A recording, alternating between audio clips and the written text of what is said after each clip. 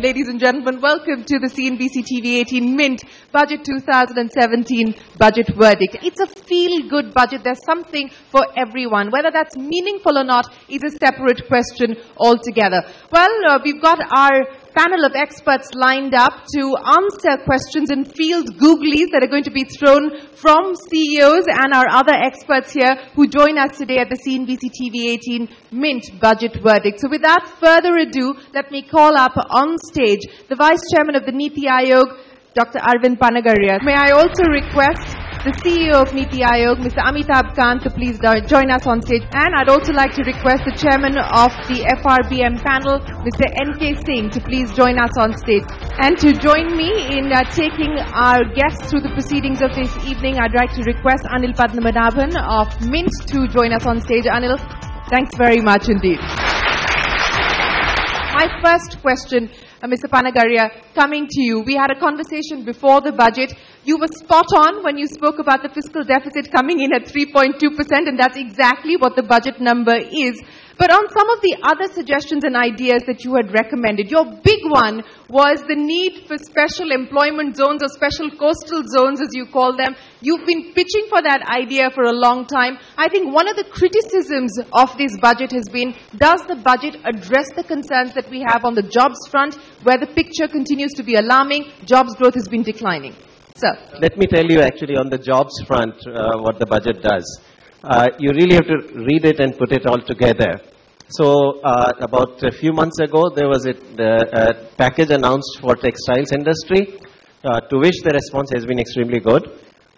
Same package has now been extended to the footwear industry. Electronics industry, there have been incentives in the budget. Then you got the 5% reduction in the small and medium firms with the turnover less than 50 crores. Mudra loans doubled. Yeah. And labor law reforms have come back on the table. Amitabh Kant, let me ask you, sir, the big worry and the big concern is on Make in India. You know, just ahead of the budget, we did a poll with BMR advisors. I think Gokul Chaudhary is here with us in the audience. And that, surprisingly, and it was a surprise to a lot of us, showed that of the government's flagship schemes, Make in India, and this is a CEO poll, came in at the bottom in terms of effectiveness. It was, I think, the second last on the series of flagship schemes in terms of its actual effectiveness. Are you concerned, sir, about Make in India, and has the budget really moved the needle at all to be able to achieve the Make in India objective? Actually, the Make in India initiative has led to opening up of the economy in many ways, and India's total receipt of FDI has enormously increased.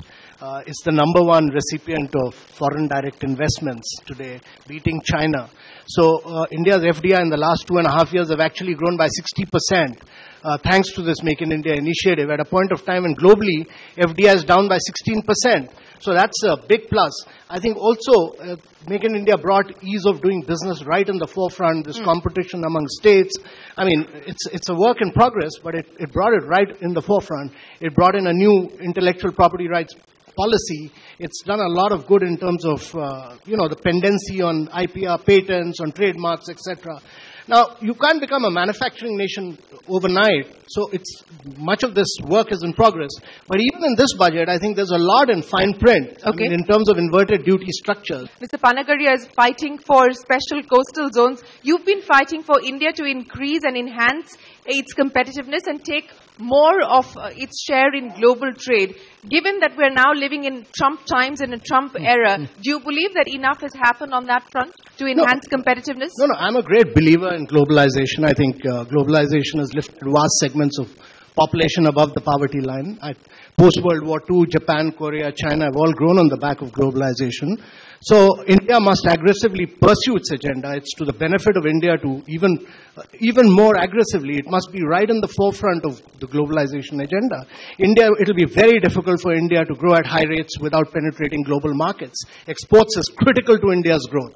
And therefore, my belief is that India must push for exports in a very big way. And that can only happen if India pursues trade agreements agreements with Europe and RCEP and many more. My should belief is that India be, needs to become a far more competitive nation. But should there be a sense of urgency now, sir? And I ask you this in the context, for instance, of the India-EU FTA. It's been over a decade now, sir, and there is still no forward movement as far as the India-EU FTA. Just one example specifically. Should there now be a sense of urgency on getting FTAs done that benefit India? Yeah, well, FTAs is not a one-way house. I mean, it requires both people to clap together. So India needs to pursue this vigorously. I think India needs to move forward because you need to ensure that your textile exports, your garments, etc., penetrate the European markets. It's important that your compact cars get into those markets. I think it's better to compromise on dairy products, on wine, and ensure that you are able to create many more jobs on textiles through FTAs. I'm a great believer in that. But India also needs to become a far more competitive nation. And I'm glad that in this particular budget, there's a lot of focus on structural changes. Okay. I mean, structural changes across sectors. I'll come to some of those structural changes in just a bit, but I think the one big headline that came in from the budget, which got a thumbs up from the market, was the fact that the budget stuck to the path of fiscal consolidation. It deviated just a tad to about 3.2%. The FRBM panel, led by you, Mr. Singh, the recommendations haven't been accepted yet, but we understand that the government will take them on board. You have suggested a fiscal consolidation roadmap of 3%. The finance minister says he will do 3% the year after. There is some concern, though, on the escape clauses as part of your recommendations, which give the government the ability or the leeway to deviate from the fiscal deficit number. Can you share with this audience what the recommendations are and what the concerns could be on this deviation, and take us through when the escape clause can be triggered? Well, Sharin, I think that you have almost presumed that the government have decided to put the report in the public domain. Of course, the finance minister has been generous in devoting a reasonable coverage of the contents of the report. I think that, as you rightly pointed out, that as the finance minister has said in his budget speech, that we have recommended debt being made as a principal macroeconomic anchor.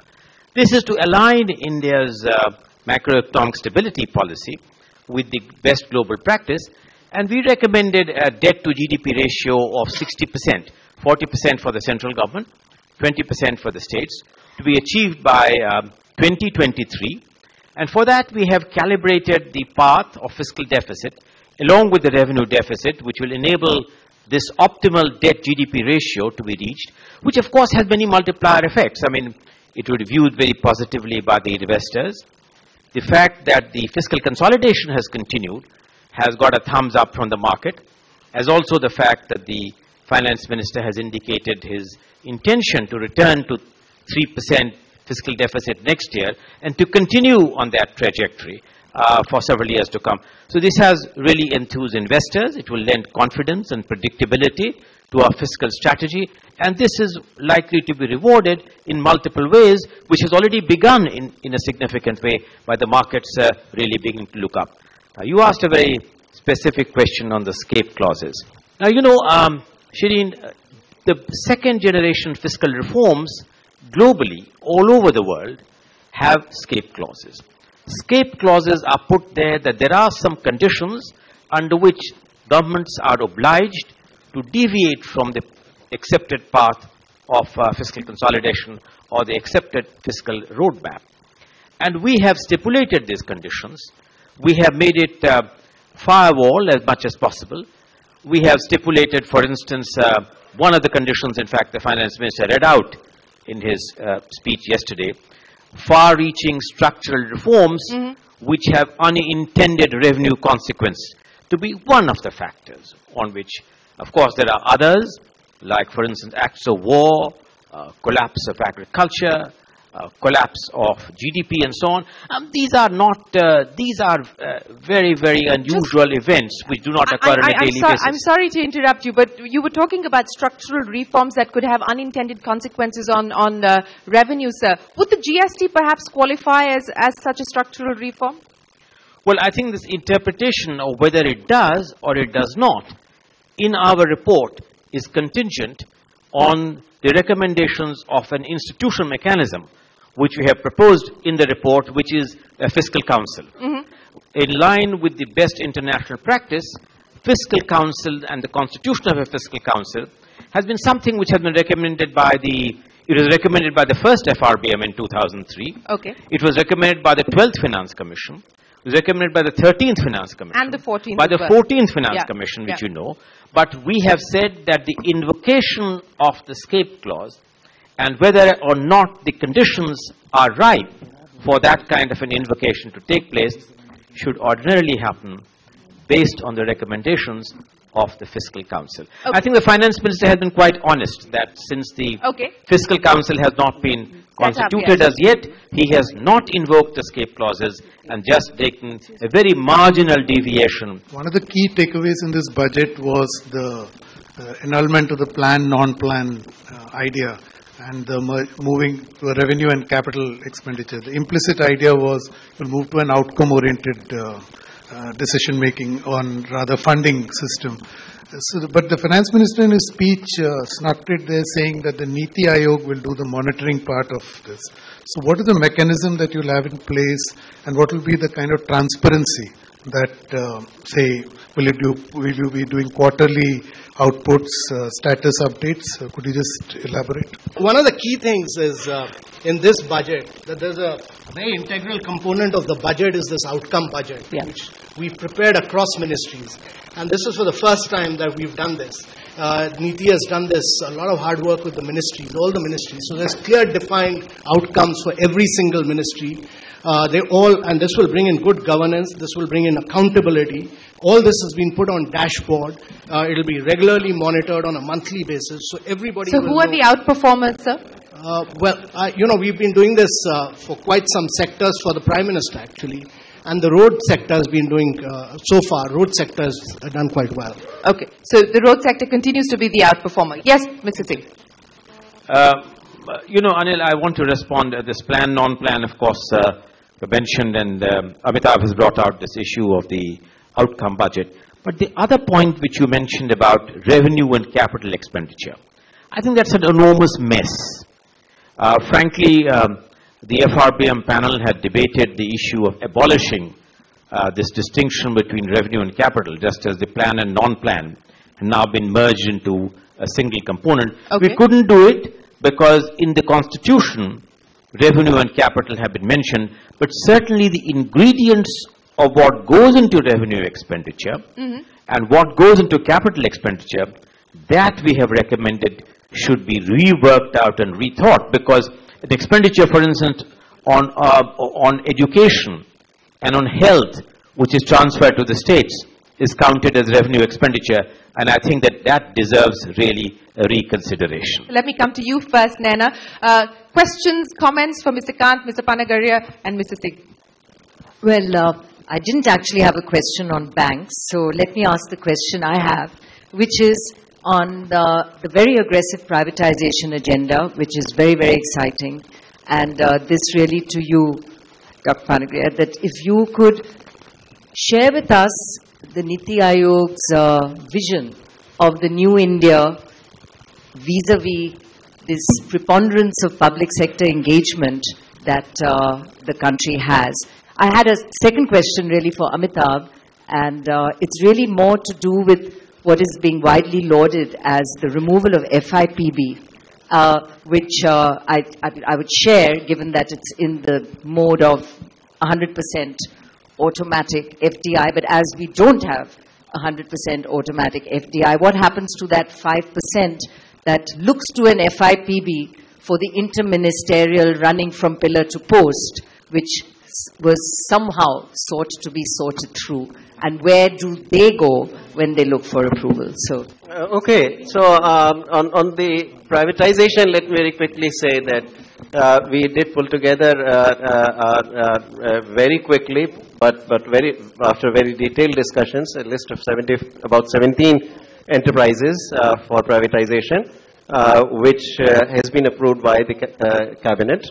The ball is now in the court of the Finance Ministry, the DIPAM, Department of Investment and Public Asset Management.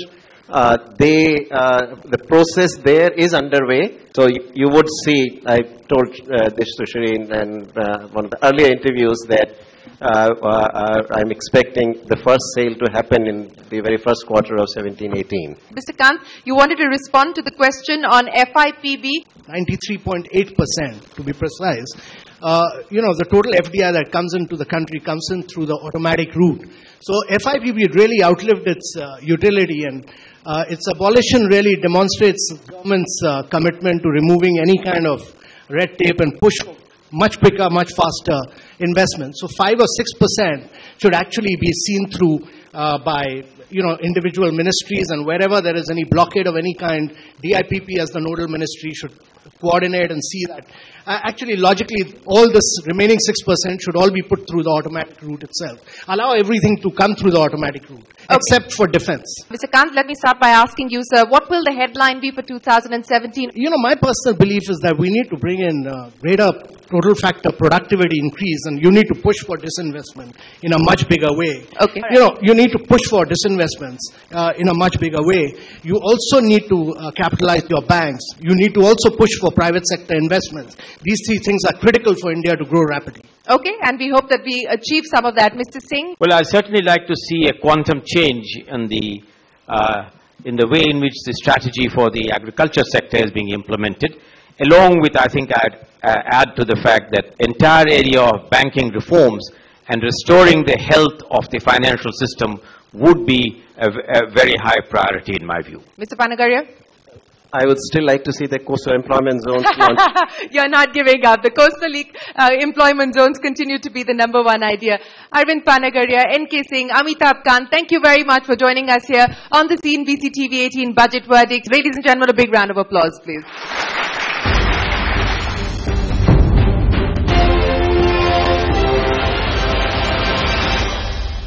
Welcome back, ladies and gentlemen, to the CNBC TV-18 Budget Verdict. Please join me in welcoming the team from North Block here on stage. May I request the Finance Secretary, Mr. Ashok Lavasa, to please come up on stage, sir. I also request the Economic Affairs Secretary, Mr. Shakti Kanta Das, to please join us on stage. Also joining us on stage, the Revenue Secretary, Mr. Hasmukh Adia. Sir, can we please have you join us on stage? The man who's going to have to show the money, the DPAM Secretary, Mr. Neeraj Gupta. Mr. Gupta, please join us on stage. May I also request Anil to please join us on stage to take the proceedings forward. Mr. Das, let me start by asking you, sir.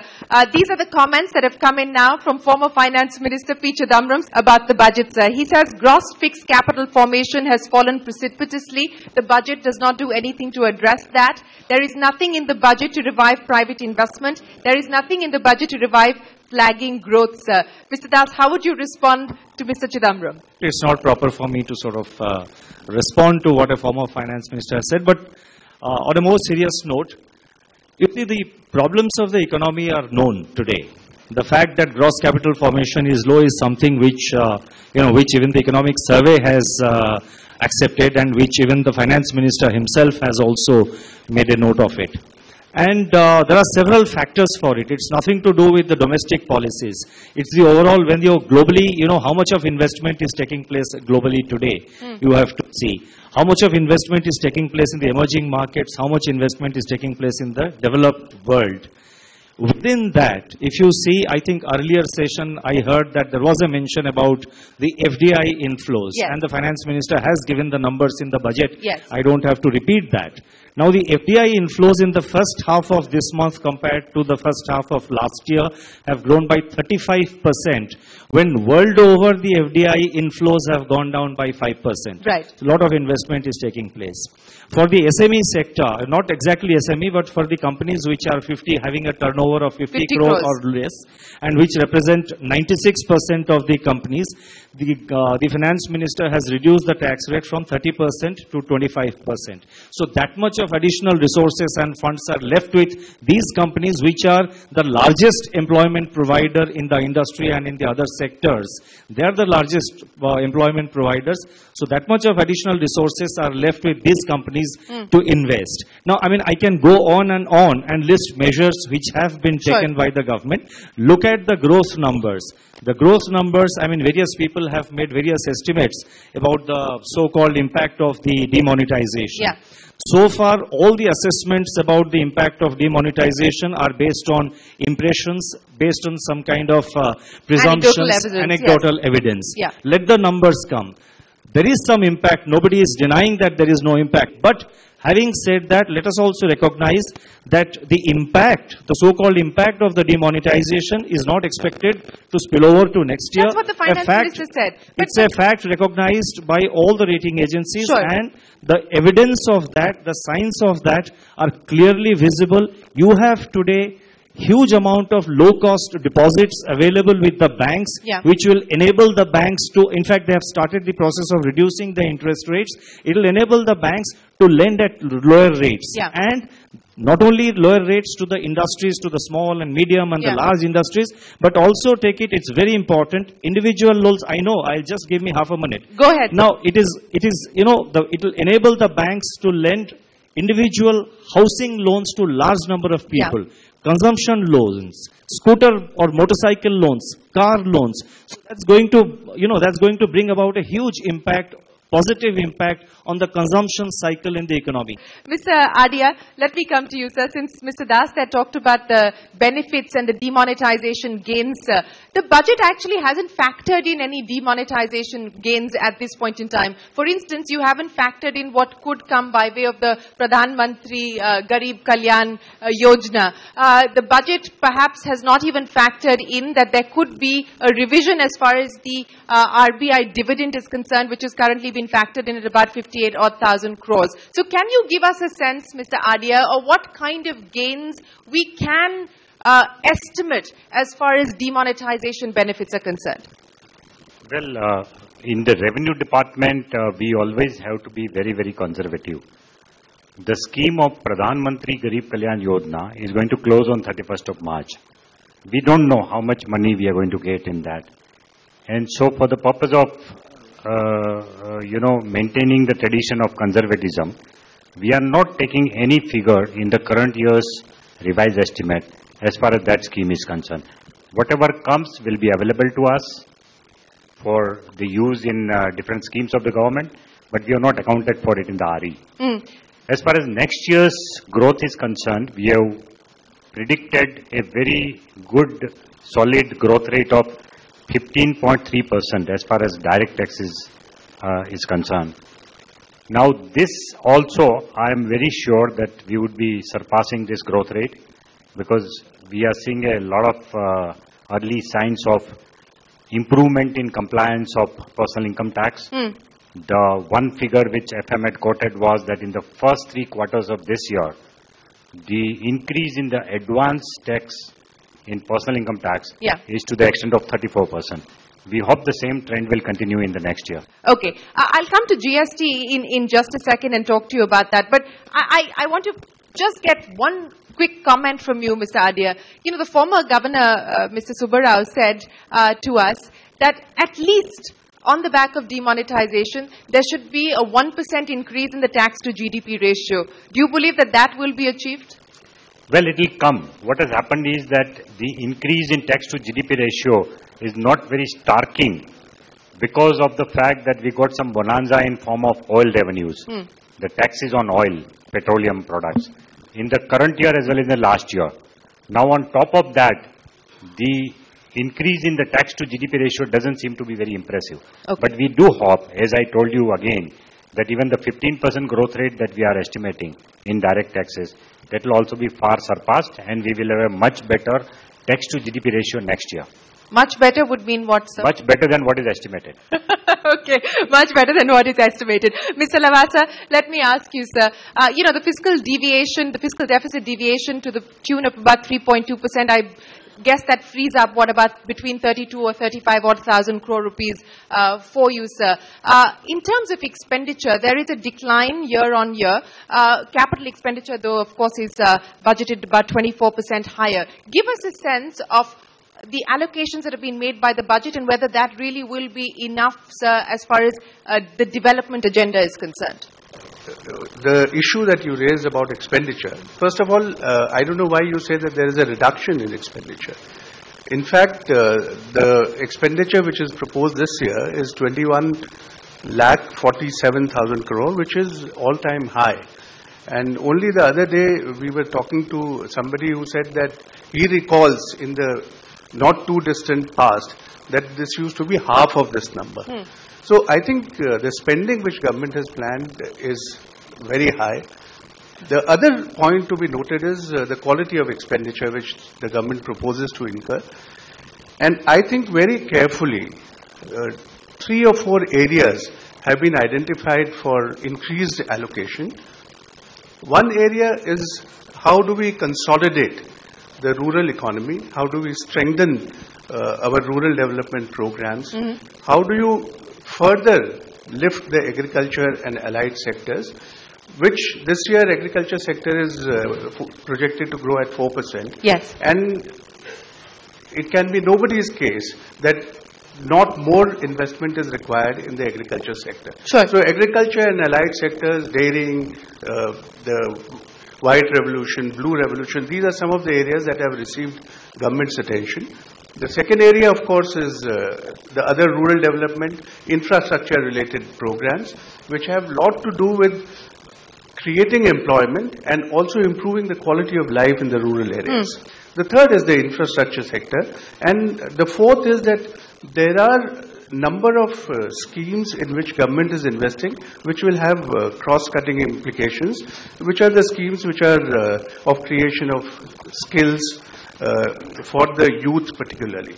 So I think these are the 4 broad areas in which allocations have been made. The fact that the fiscal deficit is maintained at 3.2% instead of 3, which was earlier forecast, gives us an additional space.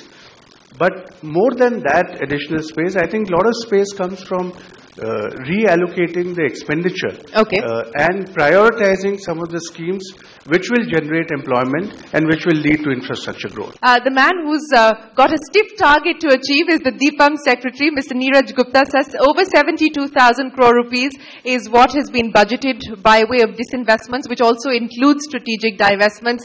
Amitabh Kant has set a challenge for you, sir, saying that the priority for the government in 2017 should be strategic disinvestment, privatization. Realistically, when do you set the ball rolling? When you talk about a stiff target, so last year the focus was changed. This time it has been more focused in terms of activities. Just to mention 4 activities. Insurance sector will be divesting. It has been clearly reflected in the budget. Listing of the companies will be big size, mid size, profit-making CPSEs will become absolutely time-bound. It has a focus in the budget. Mergers and acquisitions, which were not taking place. In 2016, nearly 6 lakh crores of mergers and acquisitions took place in India in the private space. 2 mergers which are in the recent memories, Hindustan Steel Constructions, and mergers of SBI as the biggest step.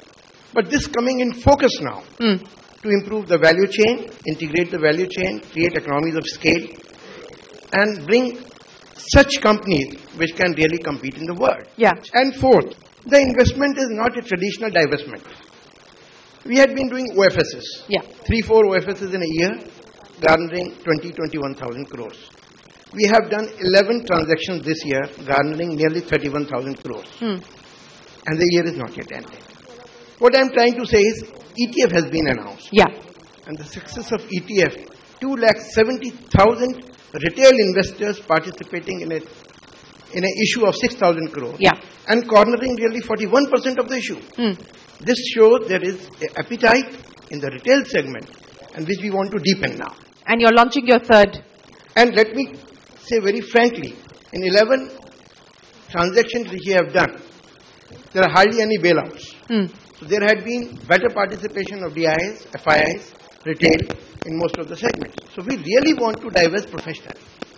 So these 4 points I wanted to say should be seen in the backdrop of the target. Okay. There is a lot of activity space left for us, and please bear with us, we will be performing. Targets have to be challenging, but we have to live with them and we have to meet them. I want to take forward the point that Mr. Gupta made there, sir, on this business of M&A, which has been talked about, and strategic divestment, which the government has talked about, sir. I'll put on board just one example, IDBI Bank. We've been talking about it. It was a budget proposal last year, sir. We've still not seen IDBI Bank go through. What seems to be the trouble? And then when we look at examples like this, it raises questions on the ability to get strategic disinvestment or any meaningful kind of consolidation done, sir. Now, IDBI, you see, the announcement was made. It is work in progress. Yes, I agree, it has taken time. But IDBI has you have to recognize certain features of the IDBI. IDBI, the share value in the market does not reflect the huge amount of real estate which IDBI Bank holds in Mumbai and in other places. Okay. So you need to first have a kind of a valuation about that real estate. Okay. Then you have to take a call. How are you going to deal with that real estate valuation as a part of any divestment you are doing? Okay. So therefore, whether you go for a divestment of 5% or 10% and then take it down gradually or do a bigger dose. So there were issues which had to be considered very carefully. Is it done now, and any decision has to be a very, very carefully considered, transparent decision which stands every possible norms of due diligence. Yeah. So that exercise is underway, and I am sure you will see more action on that front in the coming month. What is the status on the possibility of changing the financial year, sir? Well, the report is under consideration of the government, and as and when a decision is taken, you will know about it. So I think now people in this room are waiting to hear. The next meeting of the GST Council is on the 18th of this month, sir. When are we going to finally get some sense of what the rates will be? What is the status, sir? Well, what industry is looking forward to hear about is the law and the rules. Because it is the law and the rules, once they are finalized completely by the GST Council, they could make their individual softwares or ERPs for implementing GST. Especially if they have to roll out on the 1st of July. Yeah, absolutely. So that's something which everybody is looking forward to. In the next meeting, that's the agenda. We would like to take up all the laws and not the rules this time. This time it will be all the 3 laws which will be looked at, the final draft of the law. In the subsequent meeting, we'll take up rules also. As far as the rates are concerned, I think it is possible for anybody to now make a calculation and decide for themselves what the rate is going to be for them. Because it's going to be a simplistic formula. The GST Council has said that we will have 4 slabs of rate, 5%, 12%, 18% and 28%. And the formula is that whatever is the existing incidence of tax of excise plus VAT or service tax plus VAT, you calculate that, what is the present incidence that your particular industry has of tax, and that nearest to that, whatever slab is fitting into, that will be the slab for you. So 3% here, 3% there. Only thing is there would be few items where there would be a need to change their bracket completely. It may be closer to 28%, but still we need to put it in 18%. The fitment formula is already given. The fitment formula is already given. The head of the empowered panel on the GST, Dr. Amit Mitra, yesterday speaking to me, said that he sent the finance ministry 16 requests that he has, or 16 demands that he has for the GST Council to look into. One, of course, is the issue of the arrest clause as part of the legislation, which has been diluted somewhat, but he believes that that's draconian, should be done away with altogether, sir. How would you respond to some of those demands? That clause about, power to arrest for tax default is provided for in the excise and service tax law now. It is also there in the VAT laws of couple of states also. For example, Gujarat law has got it. Bihar also said they have got this provision. The question is, it is not a routine provision put there. after a lot of consideration, we are saying that anybody who has escaped tax of 2 crore and above, he only will be an ideal candidate. And that also up to 5 crore, even if he is arrested, it will be bailable offence. So immediately, as soon as he is shown the arrest warrant, he will be given a bail by the officer himself, whoever is arresting.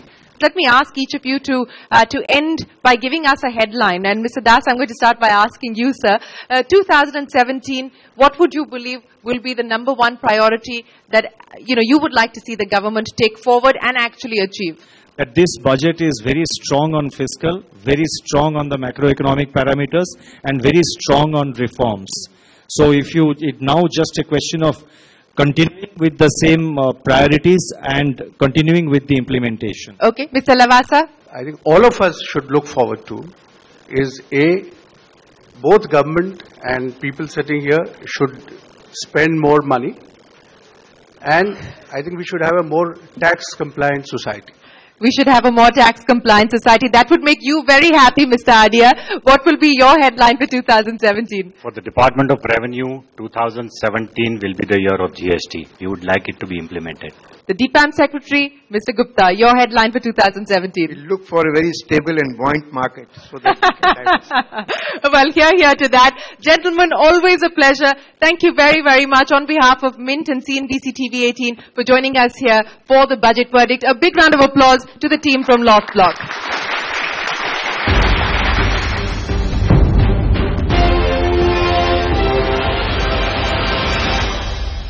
Welcome back as we continue to discuss the fine print of Budget 2017 on the Mint CNBC TV-18 budget verdict. Joining us now here with us is the Minister for Coal Power, Mr. Piyush Goyal. Sir, thank you very, very much for joining us here for the budget verdict. I think the biggest positive that people have taken away from the budget is that the government has stuck to the path of fiscal consolidation. There has been no profligacy in an obvious sense.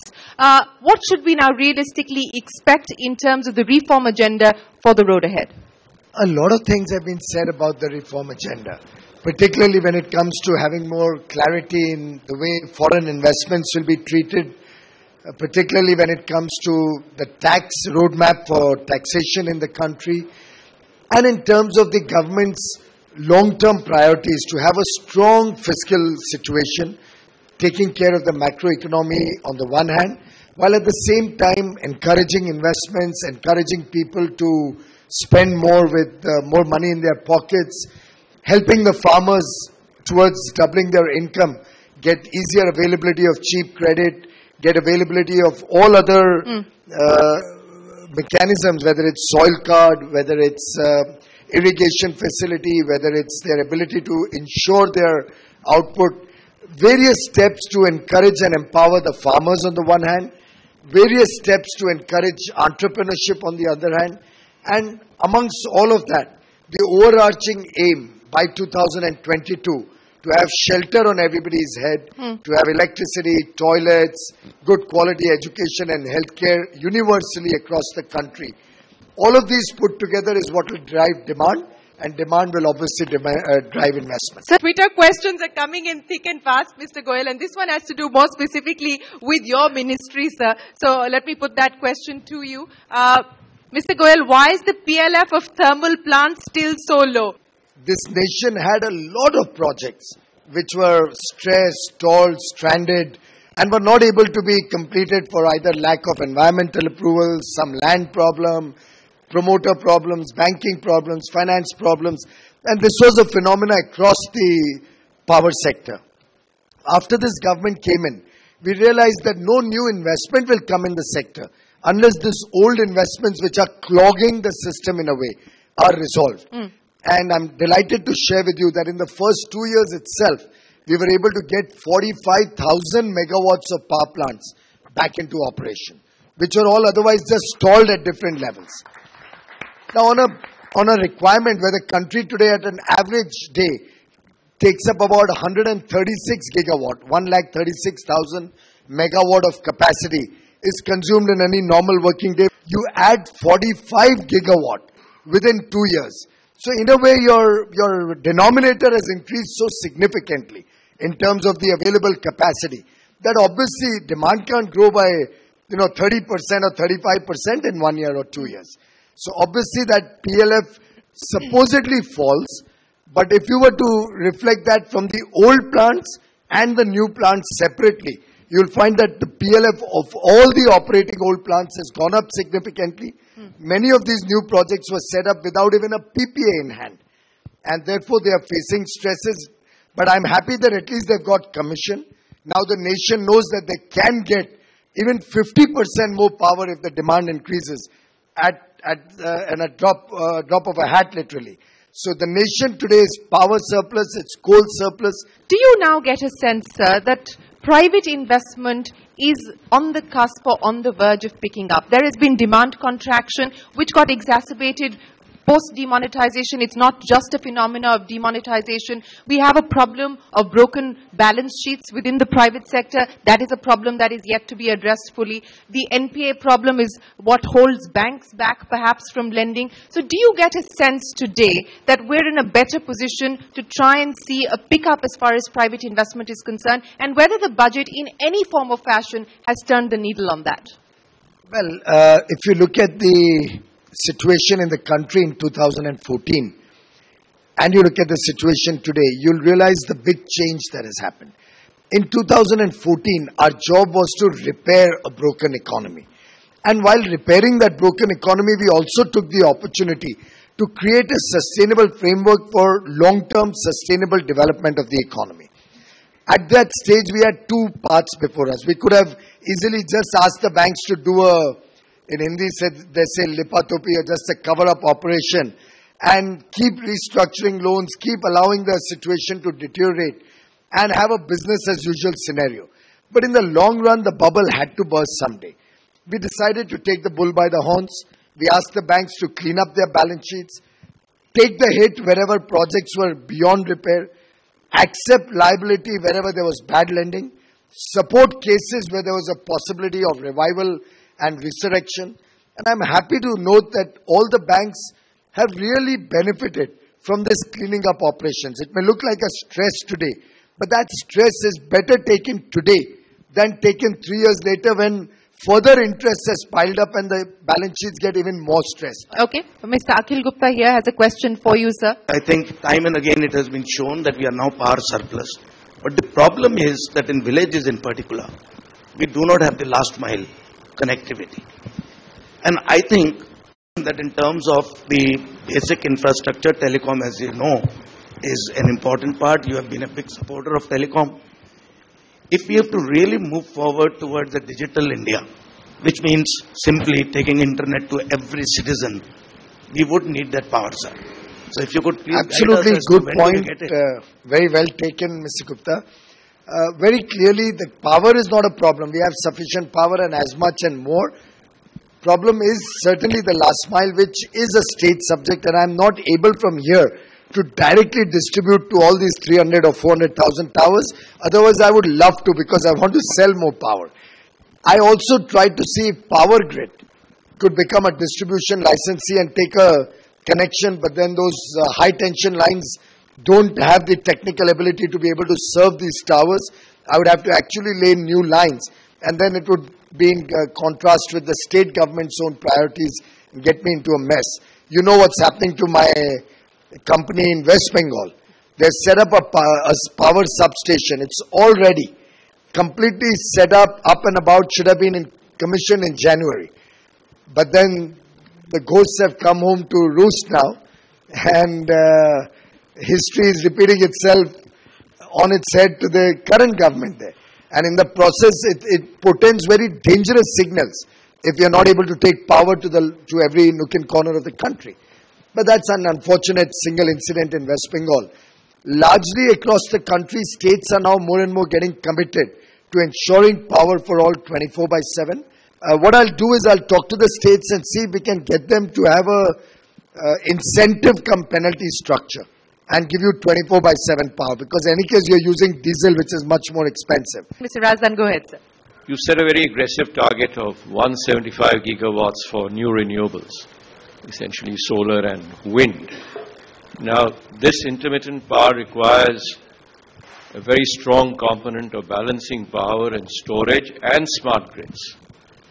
So in this budget, what are we looking at for the hydro sector, you see?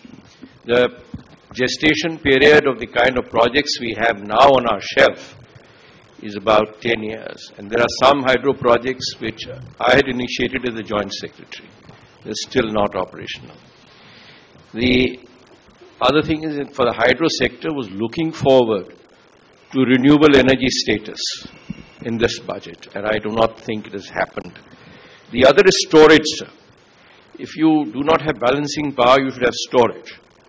Now, I have to find an allocation for developing indigenous storage manufacturing capacity in the country, that's batteries. And the last is smart grids and distribution. We cannot have so much renewable power in the system without smart grids and distribution, and these projects are going to come up within 6 months to 1 year, whereas the gestation period for all the other things that I've talked about may be anywhere between 2 to 10 years. Thank you, Mr. Razdan. I am almost wondering whether you still have somebody in my office checking out what my program is, because this afternoon at exactly 4 o'clock, I had my lunch, and soon after that I sat on the hydro with both the power secretary and the renewable energy secretary, and we had a detailed discussion as regards moving it to renewable. It doesn't need the budget or decision at the budget level. I'll be taking it up to cabinet. We are still studying all the comparable examples from different parts of the world. There is some concern about the methane or some part of the gases that come out of hydropower, which has been flagged off by some NGOs and environmentalists. I normally like to get everybody on board before I take such a major decision, but I myself am convinced that looking at whatever I've seen, most parts of the world have recognized it as renewable, and once I get my final report, I'll be taking it to the cabinet. As regards the storage systems, the battery storage is still quite expensive. For a country like India, it's not going to work out. Maybe telecom could afford it, but a common citizen or at the village level, it's not going to work out. And if we have to give 24/7 power, we are still dependent on coal as a base load, and solar and wind and hydro is supplementing that. Having said that, as I increase 275 gigawatts of solar, wind and other forms of renewable energy, I do understand the balancing of the grid is going to be a critical factor. We are working on trying to get the hydro sector revitalized. We are seeing how to make hydro costs down to under 5 rupees. A little bit of financial engineering and a little bit of working through the system by supporting and encouraging it by budgetary support. So then let me end, sir, by asking you, I've been asking everybody to give us a headline for 2017. What is Piyush Goyal's headline going to be for 2017? India is open for business. The ball is in your court. Are you willing to take the first mover advantage? Let's go for it. India is probably the world's largest market today, aspiring for a better quality of life. You can't get a better opportunity to get into meeting the aspirations of the people of India. My view is, you all have to take a call. Industry, business, investors have to take a call before somebody else does. Indian entrepreneurship has the ability, sometimes doesn't move fast enough. So I do hope Indian entrepreneurs move quickly to catch the opportunity that India offers today. Taking you up on your challenge, sir, Mr. Goyal, it's always a pleasure speaking with you. Thank you very much for joining us on the Cnbc TV-18 Mint Budget Verdict 2017. A big round of applause, ladies and gentlemen.